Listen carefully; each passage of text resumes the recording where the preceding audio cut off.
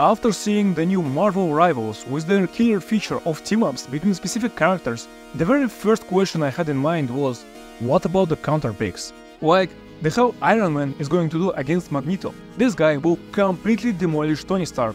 Logically and physically, Magneto players should just one-button the Iron Man.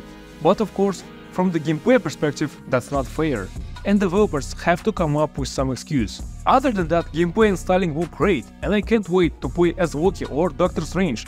Share your opinion about this game down below.